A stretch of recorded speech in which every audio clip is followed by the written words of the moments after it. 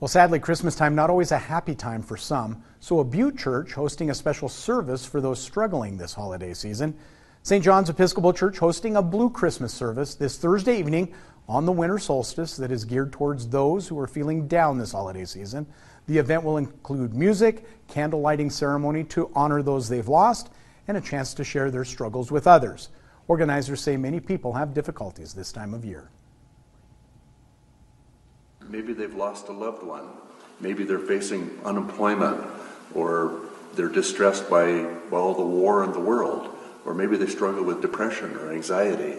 And so for a lot of reasons, not everybody is totally 100% happy at Christmas. That service starts this Thursday, 5 o'clock in the evening, and is open to everyone.